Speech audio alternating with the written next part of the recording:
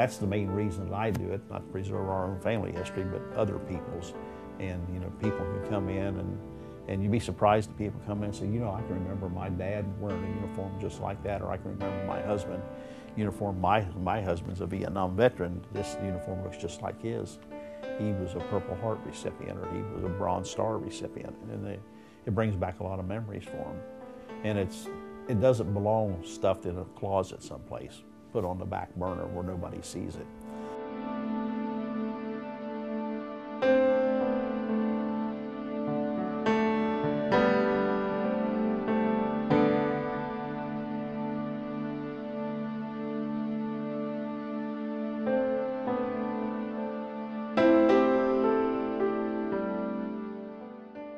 Try to encourage families and people.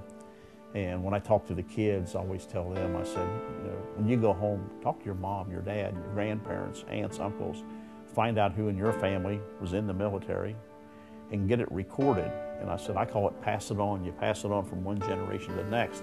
Back in 2003, Dave Tiki, my buddy, brought the moving wall into Lawrenceburg. And he called me. He said, hey, I'm going to need some help on this. I said, Dave, I'm working an outage. We're working 14, 15, 16 hours a day. And, that's a few months down the road. Maybe later I can help. He said, we've got two classmates on that wall, Tommy Denning and Larry Fogel. He said, we have to do it to honor them. So I went upstairs and talked to the plant manager. And I told him what was going on. I said, some days when I'm here, if it's kind of quiet,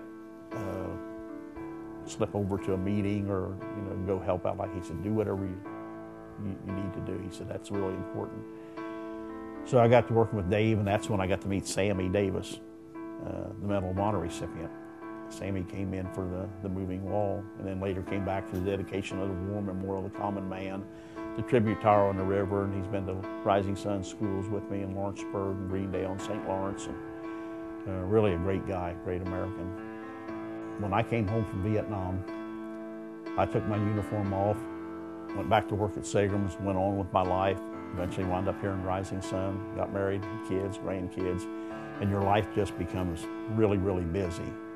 And I joined, they had a dinner for us at the VFW in Aurora in November of '68. I think there were 7 of us. They did a story on us in the paper and had a supper and gave us a free membership to the VFW. Well, I went to a few meetings and then eventually joined the American Legion. The Vietnam veterans joined them and organizations, but you get busy and some of this stuff gets pushed back on the back burner. So I really didn't have time to go to the meetings and do things until 2009, after that when I retired from I&M. And that gave me the time to be active in the color guard for the Rising Sun Legion Post 59. And then in 2010, when I took 50 Korean War veterans, they asked me to be an associate member of their group and in their color guard. And you were with me yesterday when we did one of our details.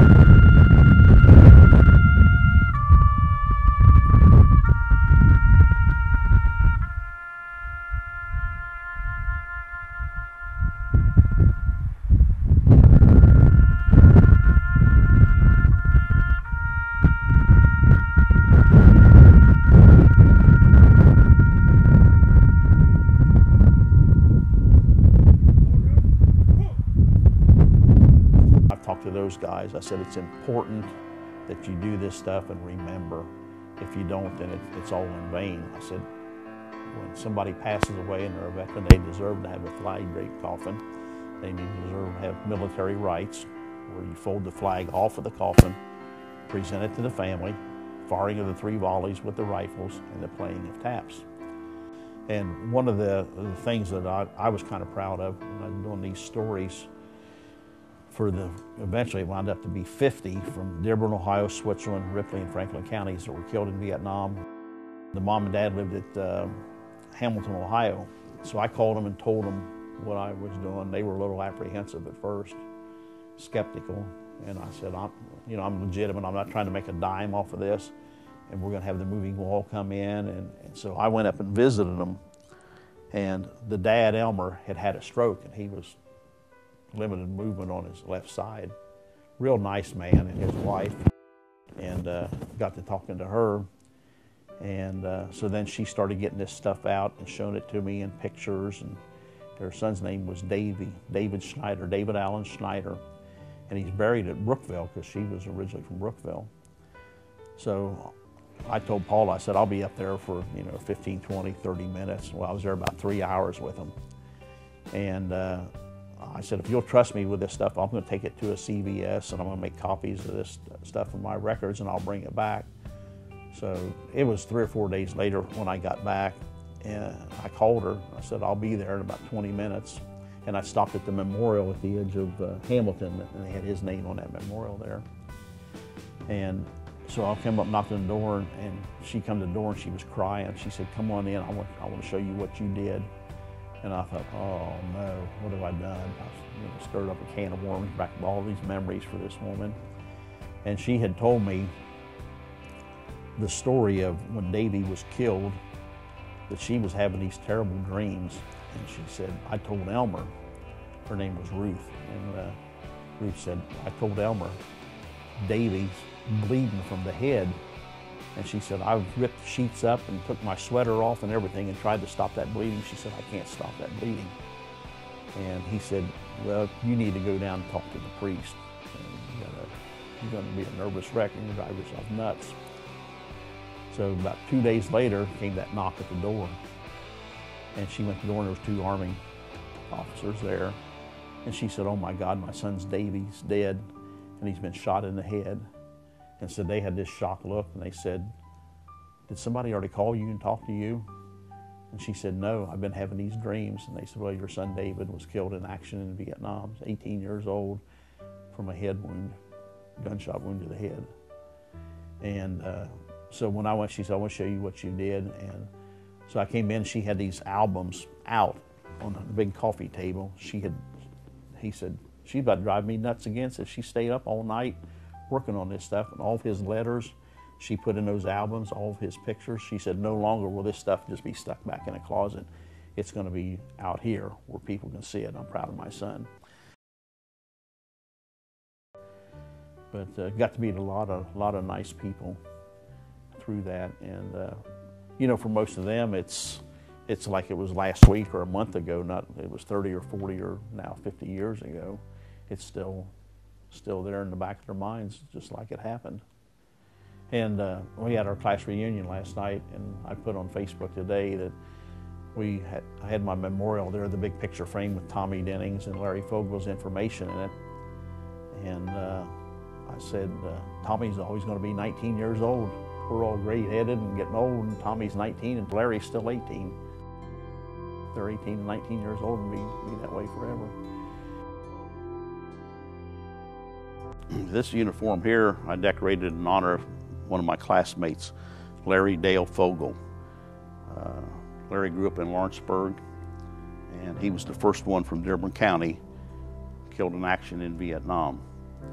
And 2 years ago, I was giving the Veterans Day speech at South Dearborn Elementary School, and I knew Larry's sister was going to be there, and his sister's daughter, and then her little boy, so 3 generations of the Fogel family. And I surprised them, and I had this uniform covered up next to the podium where I was speaking. And I said, she was only 6 years old when Larry was killed. I said, I've got something that I want to show you. I decorated in honor of Larry, dressed greens. And you see it has the blue infantry rope, and it has his PFC stripe on it, his Presidential Unit Citation, Meritorious Unit in Vietnam Unit Citation, Fogel, his Infantry U.S. and Infantry Cross Rifles with the blue disc in the background, his CIB Combat Infantryman's Badge, and then his airborne wings. See over here, he was 173rd Airborne. And he was awarded 2 Purple Hearts in Vietnam. That's a Purple Heart, represents the Purple Heart Medal with an oak leaf cluster showing a subsequent award, and then his Bronze Star with V for Valor. His shooting badges. But Larry was born December 16th, 1947. He was in my class, but really he should have been a year behind, being that birthday that late in the year. And wound up there were about 12 or 13 kids in that family. And Larry, when we were juniors in high school, he wanted to go into the Army. He wanted to make a career out of it. So he talked his mom and dad into signing for him to drop out of school and go to the Army. And he said besides he would be making some money and he could send money home to him. And that was another thing. We found some letters last year when I gave the speech at South Dearborn Elementary School.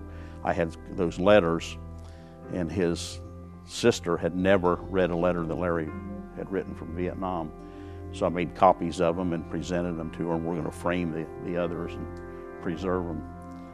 But Larry went to Vietnam, and he was wounded when he was only 17 years old.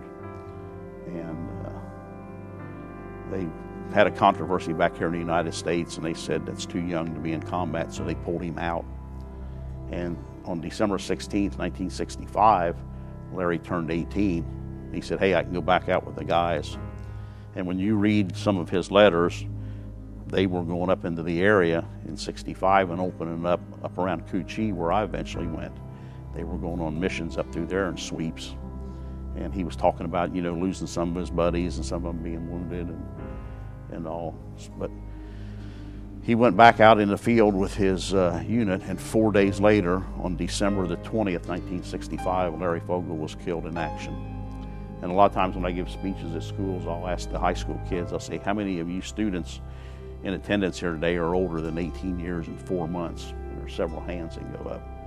So you realize really how young he was. But we never forget him. Anytime I do a program, I always talk about Larry.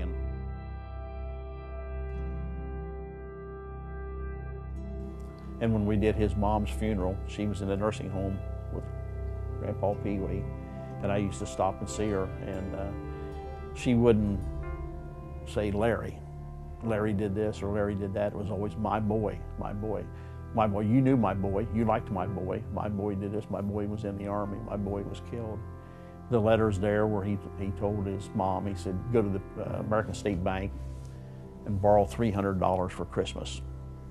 He said, I want the kids to have a good Christmas. And this was Christmas of 65, right? He was killed 5 days before Christmas. And he said, people at the bank know me, and they know I'm in the Army. And he said, tell them I'll send them $100 a month for 3 months to repay it, but I want you guys to have a good Christmas. And then jokingly, he said, besides, he said, if I get killed, you're going to get $10,000. And it was just a couple weeks later that he was killed. And he just wanted to have a better life for the kids. So when she died, I brought the Patriot Guard and the Color Guard out because she was a Gold Star mother. And at Riverview Cemetery, we fired the 3 volleys with the rifles, played taps for her, and folded a flag and presented it to the family. And last year, on Veterans Day, the year before is when I did the uniform, and then I called a Navy recruiter up, and a guy who was a helicopter pilot was at South Dearborn, and I brought a burial flag. And I said, Terry, you were too young to remember, participate in Larry. I said, but we're going to honor him with a burial flag here today and show these kids what we do when a veteran passes away. And so I folded the flag with the help of those 2 guys, and then I took the microphone and I said, on behalf of the President of the United States, the Secretary of the Army, and a grateful nation, Please accept this American flag as a token of appreciation for the faithful and dedicated service of your brother Larry. It's because of young men like him who answered the call to serve that we're able to enjoy the many freedoms we have today in the USA. As a proud Vietnam veteran and a member of the 173rd Airborne, he gave his life in Vietnam so that we can enjoy the lifestyle we have today. He truly understood the meaning of those words: duty, honor, country. May God bless you, your family, and the United States of America. And because of young men like Larry Dale Fogel, we can all continue to live the American dream. May he rest in eternal peace. And I presented that American flag to her and her daughter and Terry's little grandson.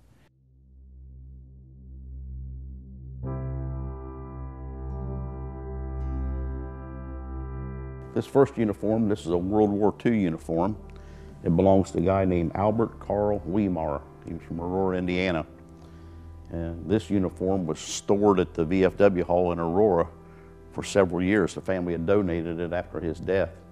Somebody found it and contacted me, and I finished decorating it, and it had his Big Red 1 patch on it, and his stripes, his ruptured duck, his brass, his cord, his overseas bars, and his medic badge. But I put the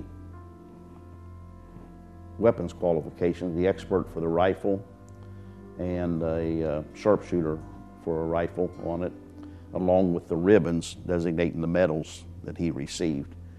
And the Presidential Unit Citation, Meritorious Unit Citation, and his name tag. It had a Meritorious Unit sewn on here. It also had the ruptured duck sewn on it. And then the ruptured duck, which is the honorable discharge pin from World War II. I put that on there. But if you look up here in the corner, that is a Silver Star. And a Silver Star is the third highest award you can receive for valor.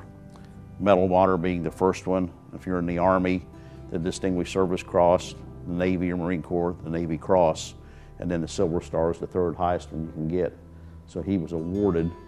I'm going to try to find a copy of the citation. I've got the number of it. I can look on the Home of Heroes website and probably get the citation telling exactly what he did. But I imagine being a medic, he was out in the field and working on guys under enemy fire. But I know his son, and I talked to his son about it. His son didn't even realize that he'd received a Silver Star in World War II. He said he knew he had received some medals, but he didn't realize that he'd received that high of a Valor Award. But I like those, what they call the Eisenhower jackets, the short jackets. Those are the neat ones. The one next to it's another World War II veteran that I'm working on. I've got to get the tie for it. I've got all of his information. In fact, I did an interview with him, Carol Scudder. He's 95 years old now. Still, he's in a nursing home down in Switzerland County. But I have to get his ribbons and everything and finish decorating it up, and his brass for this collar, and so that's a work in progress. And this next one is just an Army field jacket. It belonged to a guy named Walt Bryant, and Walt Bryant was an E8. He retired from the Army. Combat Veterans Badge, his airborne wings, and of course U.S. Army. And Walt did 2 tours in Vietnam, received 2 Purple Hearts. One Purple Heart was from shrapnel wounds, and the other Purple Heart he received was for a bayonet through the foot. Didn't take much to figure that out. They were being overran, and he was in hand-to-hand combat with a Viet Cong soldier, or a couple of them, and the one guy swung at him with a bayonet, stabbed him through the foot, and one of his buddies killed the Viet Cong that had stabbed him, and then Walt wound up killing the guy who he was fighting with. But I've got some other things downstairs I'll show you that Walt donated. There's a picture of me in a gun jeep in Vietnam. That was our M60 machine gun mounted on a stand with a swivel 360 degrees. Of course, you always, when you went into a village or someplace, the little kids were always around looking for something. And then this uniform in the corner It belongs to a dust-off pilot. Dust-off pilots in Vietnam flew the helicopters, went into the hot LZs and rescued the wounded soldiers. And this Gary Doolittle, that's his flight suit, and then his dress uniform over there, he was also a Purple Heart and Silver Star recipient. Unfortunately, he was shot down and killed on one of his rescue missions. He had picked up some wounded soldiers and gave his life saving others. His brother lives out here on Bascom Corner Road in Ohio County. And he called me when we brought the moving wall to Rising Sun in 2008, wanted to know if he could leave something at the wall. And I said, sure, that's what it's for. And I said, where'd you go to school? He said, Coleraine High School. I said, yeah. He said, my brother's on the wall. And he said, well, I live in Rising Sun. I live on Bascom Corner Road. I said, what? I said, that's only a mile or so as a crow flies from where I live. Come to find out, he'd been to our house. His daughter played softball for Kelly and came over there and practiced softball. But you can see here, he gave me the uniform and it didn't have anything on it. It was just plain. I put the warrant officer bars on it, the U.S. for the officer, his flight wings and name tag, badges, Silver Star, Purple Heart, and the other awards that he got. This guy was in the Coast Guard for 4 years, and he wanted to fly, and they said, you'll have a lot better chance if you go to the Army and go to flight school. So he got out of the Coast Guard, went to the Army, and became a helicopter pilot. And then behind me, this is my grandfather, who was Spanish-American War veteran. That's a 48-star flag. He died 3 years before I was born. It says Charles Andrew Gentrup, Spanish-American War, Company F, 159th Indiana Infantry, February 23rd, 1879. He died March the 3rd, 1944. So he died about 3 years and 3 months before I was even born. But that's his burial flag that covered his casket, the 48-star flag. And his dad was the Civil War veteran.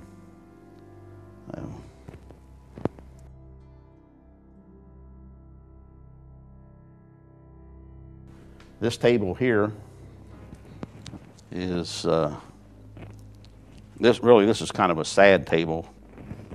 Got some books about the Civil War, but I always hate it when I go to a place like Cracker Barrel and they have these pictures hanging up of soldiers and family members. That's somebody's mom, dad, grandpa, great-grandparents, or, you know, but there's no writing on these, and all three of these came from the persimmon tree down here at Rising Sun. And I thought, just can't let them go out and be lost. That's a World War I doughboy in there, and we've taken them apart and looked every place, and there's no name, nothing to identify them. And there's another one, it's in color, a World War I doughboy. And then this one here is a Civil War veteran. And I wrote on this, I got a picture of the Tomb of the Unknowns in Washington. This section is dedicated to those in these photos who are unknown, just like those who are buried at the Tomb of the Unknowns at Arlington National Cemetery. For whatever reasons, no name was put with these photos, and now they rest someplace known only to God. May God bless them, and may they rest in eternal peace. They may be unknown, but they are known and respected in our hearts. Each one of those guys has a story to tell, but unfortunately, unless somebody comes in here and says, oh my gosh, I know who that is. Hard telling where they're from, who they are, where they served, what they did. But at least we got a picture of them. This display here is dedicated to Captain Bill McClure. Old Captain Bill was quite a character. His full name was William Morton McClure. He was born January 27th, 1920, and he passed away earlier this year, January the 5th, 2015. And almost 95 years, and I don't think Captain Bill ever met a stranger. He was so funny to be around. He went a lot of places with me, a lot of schools on my trips to DC, Memorial Day events, Veterans Day events. He was always on the go, and every place you went, even if it was to Skyline to eat, where he liked to go, you couldn't go in there for 20 or 30 minutes. It was going to be 2.5 hours. Because as soon as he walked through the door, he'd walk over, and a lot of times he'd draw attention because he'd wear his World War II uniform. He could still fit into that uniform that he wore back in World War II. He could still fit, up to the day he died, he could still fit in that uniform. And so it just drew attention. And he'd walk in and say, "Hey, I'm Bill McClure. I'm from Rising Sun. Where are you people from?" They might be from Lawrenceburg, or they might be traveling through from someplace. I remember one day he sat and talked to some people from Virginia for about an hour. And that's just the type of guy he was. He served in the South Pacific down in the Philippine Islands, and his claim to fame was at the end of World War II, they built a hospital there with the prisoners of war, Japanese, and they had to get it up in 10 days and had it up and running so they could be working on people. But he got to meet General Yamashita. General Yamashita was the #2 general in the Japanese army, who eventually was hanged for his war crimes. But he and Captain Bill, there for about 6 months, became pretty good friends. He said General Yamashita could speak 7 languages. He said, heck, he could speak English better than I could. But it really bothered him when they put the rope around Yamashita's neck. But anyway, that's his World War II uniform.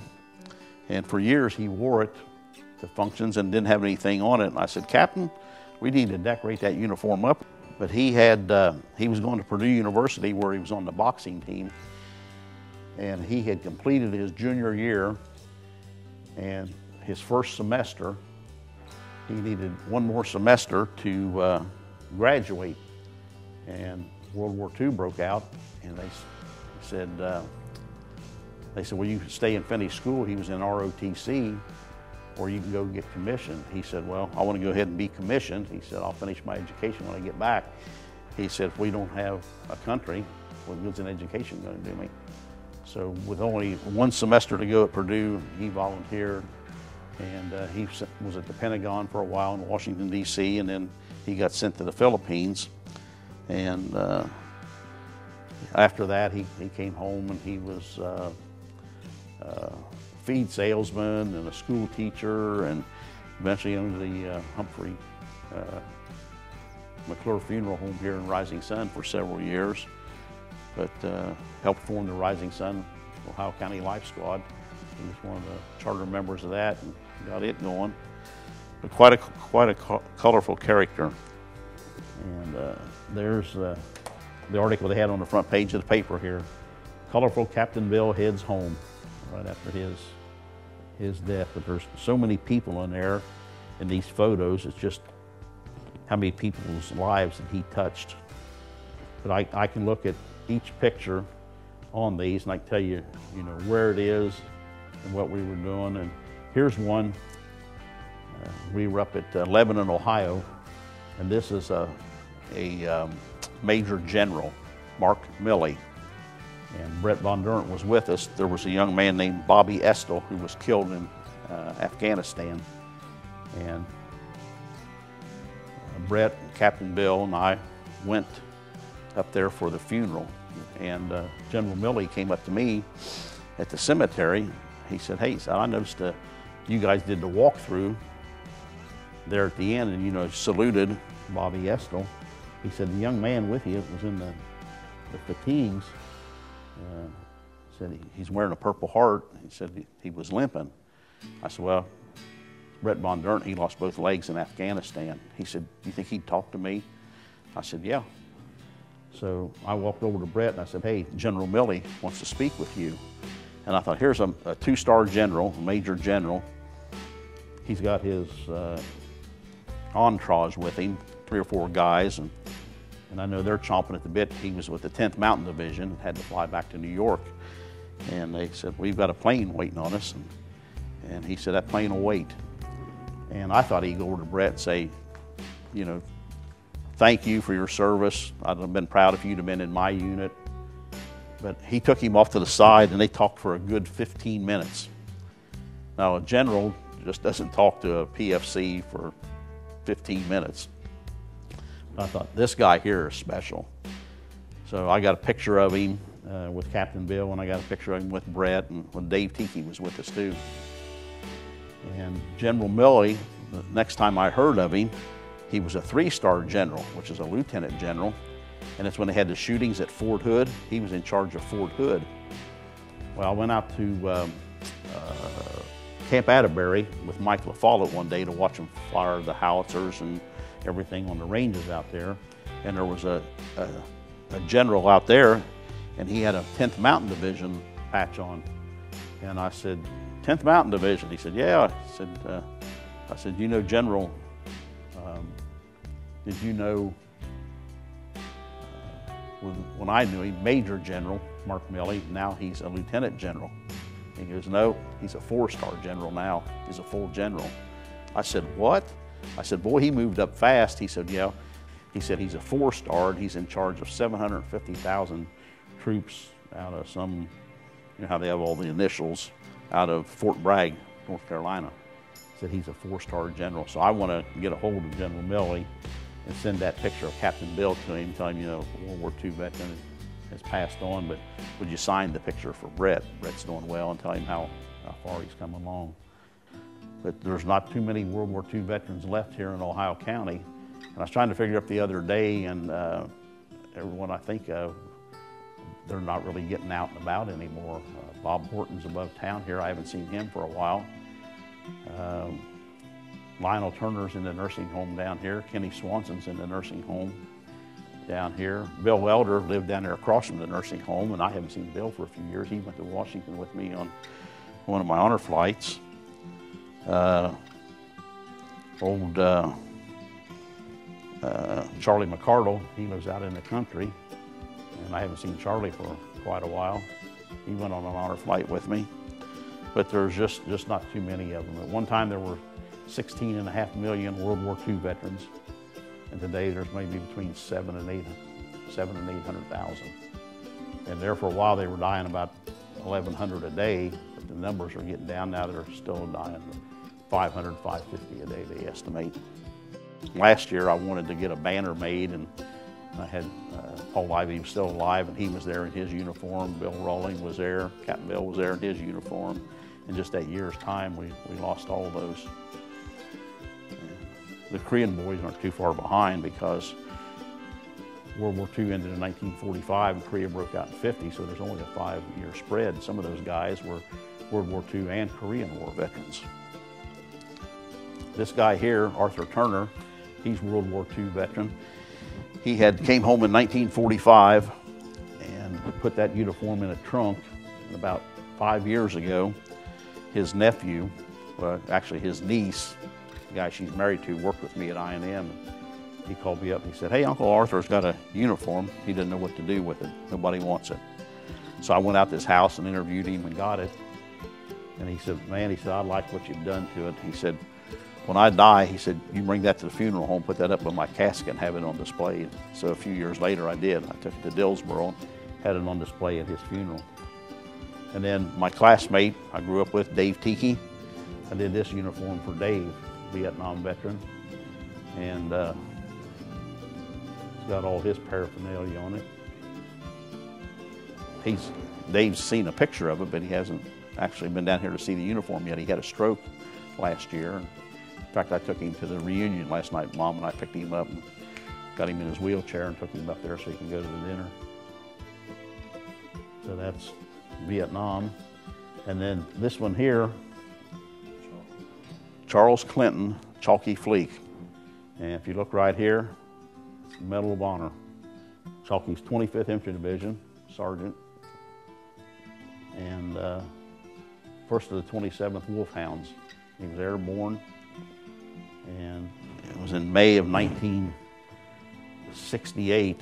They were on patrol, and they had a big firefight with some Viet Cong. And the Viet Cong, they killed several of them. They were scattered, and they were trying to move down the road and regroup. And Chalky and his guys moved on down. They set up an ambush on them. And they got into another firefight with them, and they threw a grenade in, and Chalky tried to, first they said he dove on the grenade, but he tried to scoop it up with his helmet and get rid of it, and as he did, it went off and killed him. So his family was posthumously awarded the Medal of Honor at the White House by President Nixon. And I know his brother Sonny real well, and when I decorated that uniform, I put it on display at the Art Guild in Aurora when they were bringing the LST 325 in, and I called Sonny, and I said, hey, I got Chalky's uniform done. He said, where is it? I said, down here in Aurora. You come down this weekend for the LS 325, you can see it, get pictures of it. He said, I'll be right down. So he and his wife came right down, and Sonny eventually went to Washington, D.C. with me to see his name on the wall. And his Medal of Honor is on display across the river at he grew up in Petersburg, Kentucky, but it's up at Hebron, Kentucky at the government building. They've got it up there behind a bulletproof glass, and it's a nice display. I've got some pictures of it someplace I need to put with that. And I got cigar boxes around that when I need stuff. I keep patches in them and ribbons and buttons, and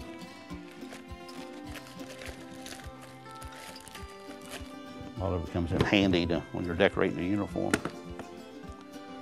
These are for Bill Rawling, R-O-W-L-I-N-G. These are some frames that I made up for Bill and had on display at his funeral. Bill Rawling was a prisoner of war in World War II.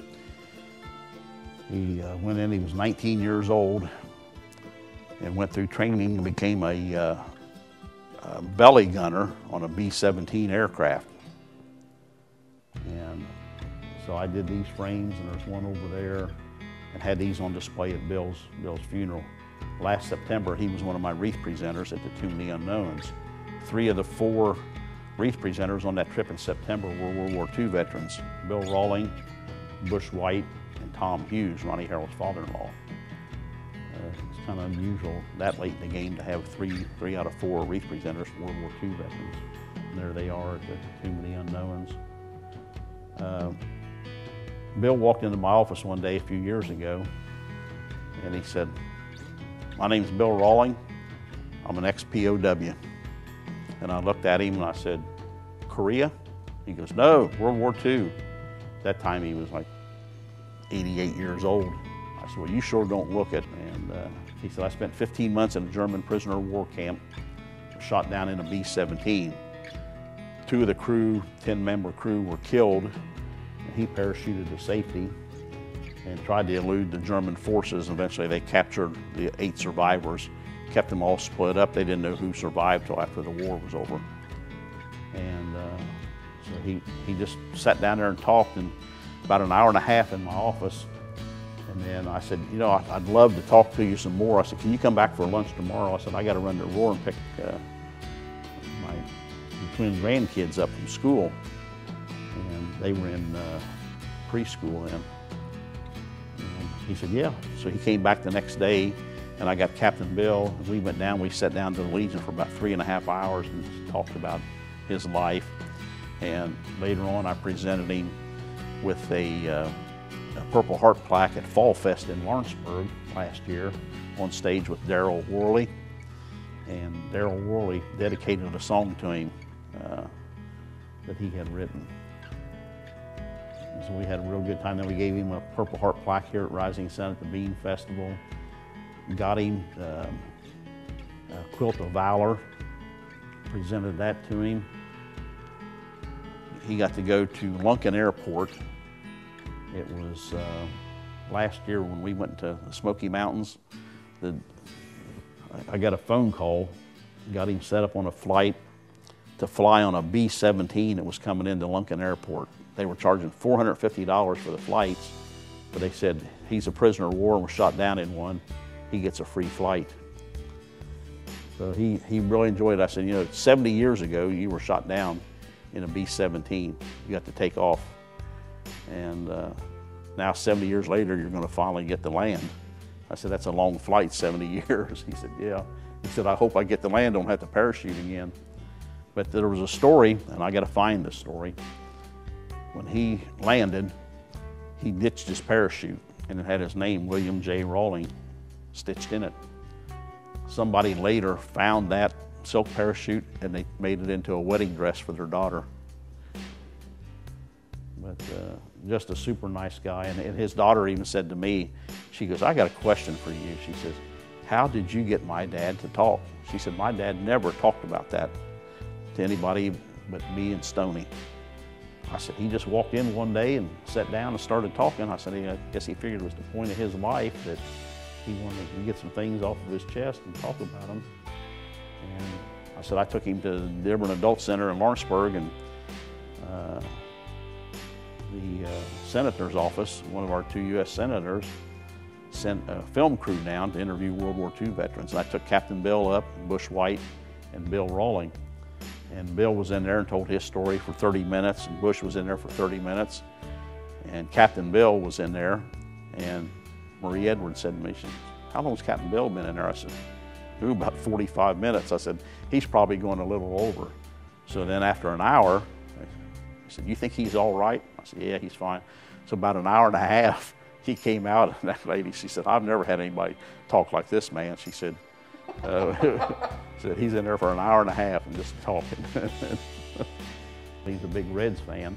And that was another honor we got him. Took him to Cincinnati Reds game, and he was honored as the hometown hero one day. He got up on the dugout and had all the people. I said, when's the last time you had 38,000 people on their feet give you a standing ovation? He said, never happened.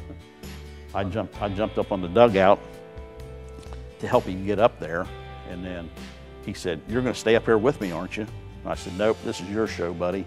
So I jumped back down. I said, I'll hold your feet so you know you're not going to fall off of the dugout. So he turned around, and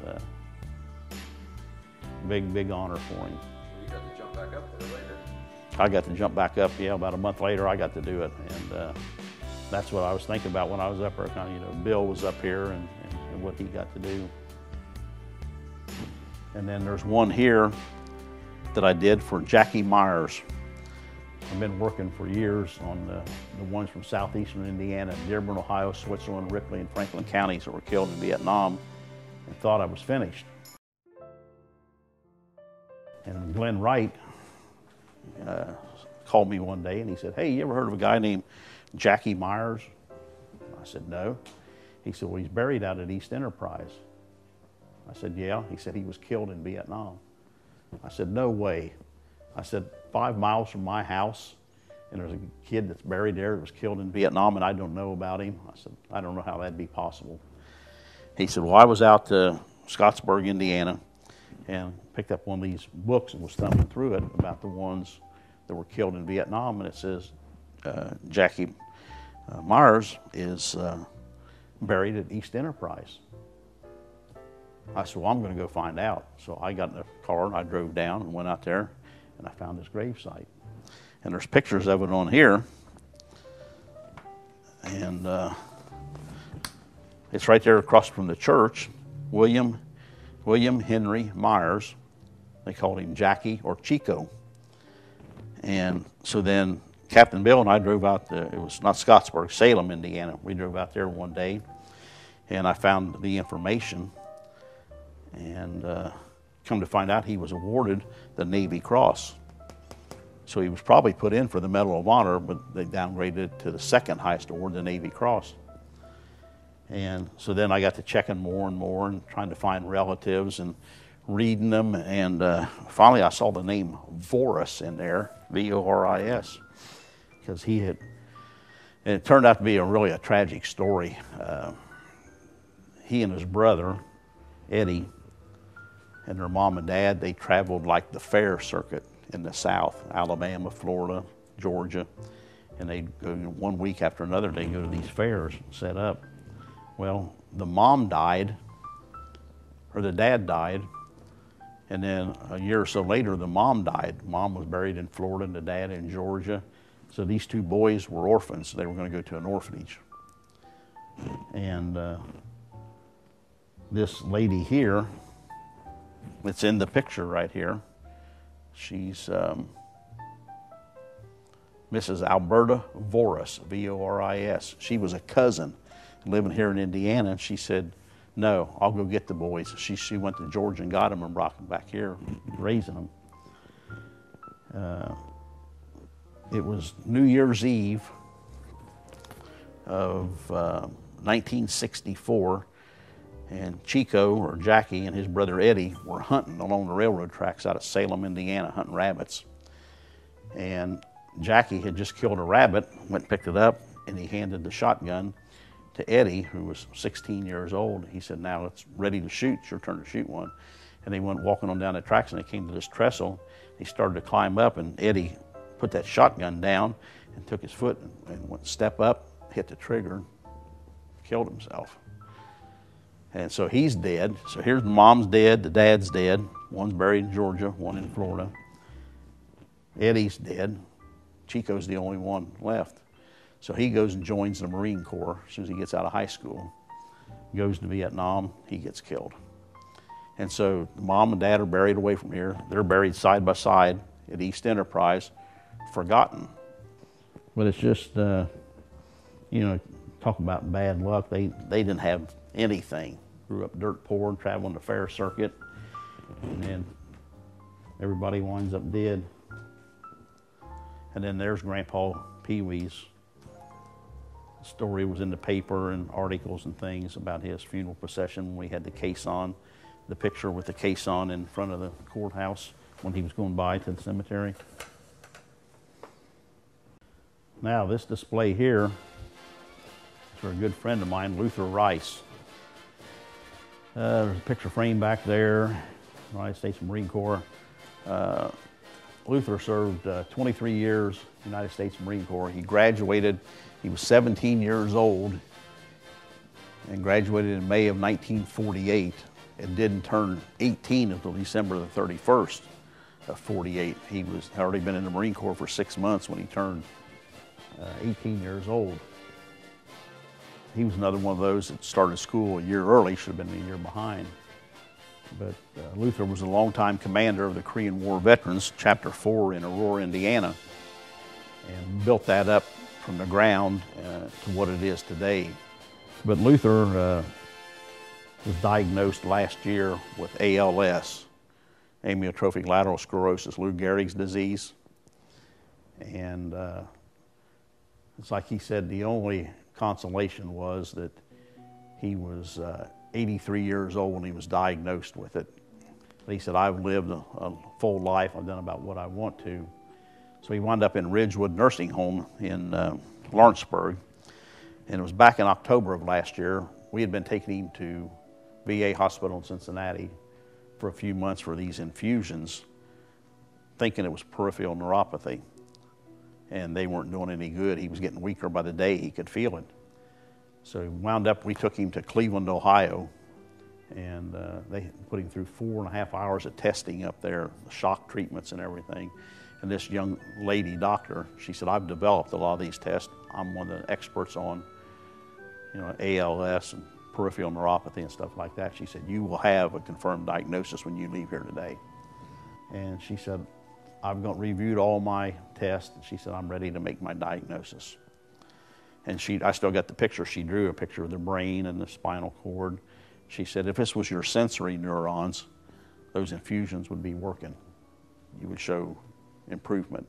She said, but unfortunately, it's your motor neurons, and there's no cure for that. And Luther reached out and patted her on the knee, and he said, honey, he said, it's okay. He said, you can tell me I have ALS. She said, yes, sir, you do. He said, well, you just gave me my death sentence. And we were there with him when he took his last breath. But he gave me his dress blues. He said, I want you to put those down there on display. And so I told him, I said, well, I'm going to put them on a half mannequin like this, and then I'm just going to have the hat on display on the side.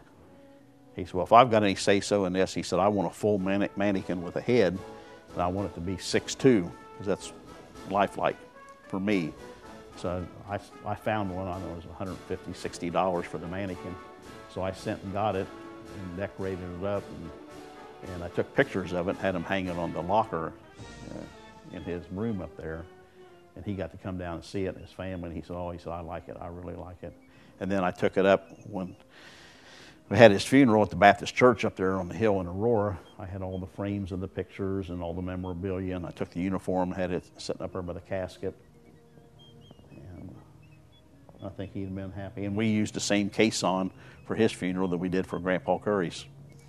And it came from the church out on the hill, down through Aurora, went to Lesko Park, and Jerry and I were two of the pallbearers, and we unloaded it and put it on the caisson at Lesko Park, and then they trotted down to Riverview Cemetery, and then we had the funeral, we had the color guard. We had 42 people in the color guard that day. And those are the ribbons that were on his flowers at the gravesite, Dad, husband, and Grandpa. So I went back up, the flowers were dried up and all, and I took those off and saved those. And I've got pictures of the funeral, and when Mom took pictures for me, and so I'll have another frame that big of stuff for Luther. But he had, everything was on here. He said he had a 12 bar on here. There was 2 awards that he had that weren't on there, so I sent and got a 14 bar and put all of them on it, and then added the 2 to it. But otherwise, it was the way he had it. This is a World War I doughboy jacket and a World War I doughboy steel pot. And there's an Army blanket.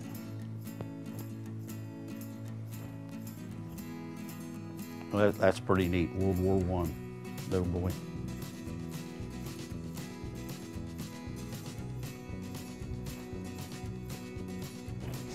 That steel pot's neat too, doughboy hat. And then this is Brett. Brett actually wore this BDU, and he wore this when we went to Washington, D.C., with the Purple Heart on it. That's the uniform he had on. We were at the White House, and I gave him a speech on the bus before we got off. I said, we're going in on the Lafayette Park side, Pennsylvania Avenue. That's where the protesters are. Just ignore them. They're out there to try to make a name for themselves. So we were up there getting pictures, and this old timer walked up, and he had a sign in each hand, probably mid to upper 70s, real frail looking. And so I'm taking a picture of Brett and Grandpa Jerry, and we're talking. He goes, hey, are you a veteran? I just looked at him, kind of turned my back to him, and was talking to them. He comes around, he goes, hey, he said, I asked you a question. He said, are you a veteran? I said, can you read my shirt? It says Indiana. I'm from the state of Indiana. Veteran means that I'm a veteran, honorably discharged veteran. He goes, well, if you're a veteran, you're a coward. And I just looked at him and grinned. Of course, the Capitol Police are standing there to protect him. And I said, you know what? I said, you're lucky that you live in the United States of America. I said, you're not stupid enough to realize that if you did this in another country, you would have already disappeared. Nobody would care where you were. They'd never find you. I said, this young man right here wears this Purple Heart because he lost both legs in Afghanistan, giving you the right to protest, so you should appreciate that. He goes, you lost both legs in Afghanistan? I said, yes, sir, I did. He goes, well, you're a coward too. And I just kind of stuck my hand on Brett's. I said, Brett, remember what I told you? And by this time, people were crowding around. And I said, sir, I said, I'm going to tell you something. I said, there is no way in hell that you can ever come up to the level of a United States veteran, and there's no way one will ever come down to your level. I said, we're getting ready to go to Arlington National Cemetery when we leave here, present a wreath at the Tomb of the Unknowns. I said, we would take you with us and drop you off in the Potomac, but they would arrest us for polluting the river. I said, so you have a nice day, enjoy your freedoms that we have all given and protected for you.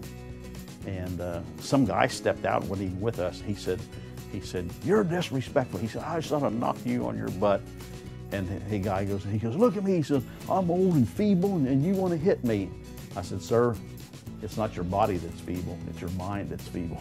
I said, you have a good day. And one of the Capitol police officers, he looked at me, grinned and winked, and gave me a thumbs up. And I said, we're not here to argue with you. There's no arguing with stupidity. And then Jerry Bondurant, Brett's grandpa, this is his 101st Airborne. I've been working on it.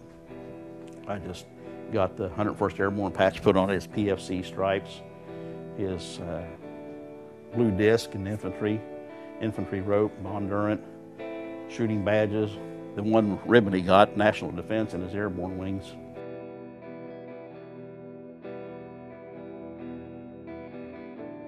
Of course, these three uniforms, this is Mickey's Air Force uniform. His original was 8 up, and when Cindy, the lady, gave me those uniforms over there were 2 Air Force ones, so I took the stripes and put new stripes on it, got the ribbons, his name tag, and I used his old brass.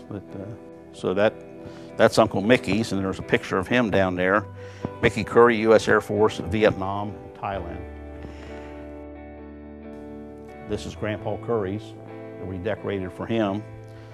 Got the Meritorious Unit Citation on the sleeve, Sergeant Stripes, name tag, Presidential Unit Citation, ruptured duct pin, that's the Honorable Discharge for World War II, his U.S. and Chemical Corps brass, his ribbons. He's got the EAME, European, African, Middle Eastern Medal, World War II Victory, Occupation of Germany, American Defense, and the Army Good Conduct. And then there's his overseas fogey, or his 3 years. Really should add he was over there 2 years, he should have 4 bars over here. I'll get to that. That was one of his World War II hats. And then there's my uniform, the only time I had it on when I went overseas to Vietnam in late August of 1967. They took my dress greens away from me. I flew the Pacific in khaki uniform.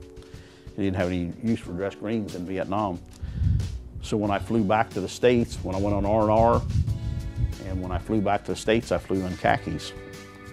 And when I got back to San Francisco and Oakland, they fitted me for a brand new uniform, put my 25th Infantry Division patch, Spec 4 patch, my ribbons, shooting badges, name tag, and the citations on it, unit citations. And I flew home and flew from San Francisco to Chicago to Indianapolis, went up to KU with Anthony Kerm, took it off, and it's the only time I ever had it on.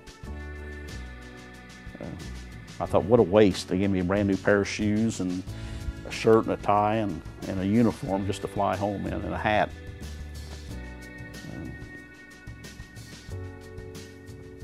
That was 137 pounds. I weighed 155 when I went to Vietnam, weighed 137 when I came home. And my actual discharge date was August the 29th, 1968. And then Caden was born August the 29th, 2006. So he was,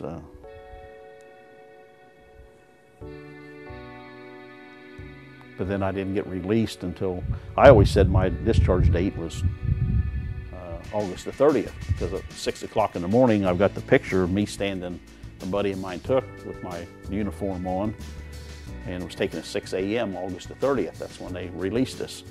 But they must have signed the official discharge papers before midnight, and then they were getting us fed and getting our uniforms and stuff. Because Paula was looking at my DD-214. She said, I thought you said you got out August the 30th, 68. I said, I did. That's when I got out and got home. She said, your discharge papers say August 29th. I'd never noticed it. They put these on in California, the National Defense, Vietnam Service, Vietnam Campaign, Vietnamese Gallantry with Cross, and then the Army Good Conduct Medal.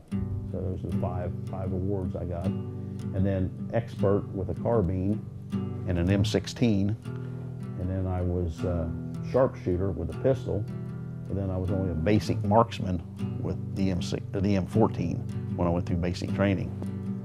There was such a difference between shooting an M14. It was heavier like an M1 and zeroing in on it. You didn't have all the windage and elevation sights that you did on the M16, and it was so light shooting off the sandbags. Once you got your elevation and windage and everything set on an M16, there was no kick to it, and like there was an M14, so I qualified expert with it. And you had I remember shooting an M14, when you're shooting and you're down there, you keep your thumb locked up here, you know, when you're shooting. I said, don't hold it out or you'll get a mouse. And you can tell the guys who, they'd be black and blue under here and have a little mouse under their eyes. And then I had an M60 on the gun jeep when I was in Vietnam, but I never qualified with an M60. They said, here it is, use it. I remember first day I was down in the village, Coochie, and my sergeant, his name was Bobby Richardson, and I was riding the gun that day, the M60. He said, you know how to use that thing? I said, yeah. He said, show me. So I closed it and had the bandolier in there, and I popped off about 40 or 50 rounds out into a rice paddy. He said, that sounds good, doesn't it? I said, yeah, it works.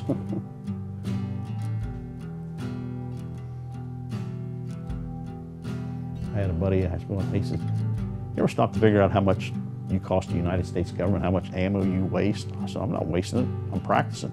Target practicing and shooting it to make sure the thing's functional. And you know, there was one day, an M60, it's got a plug on the end of it.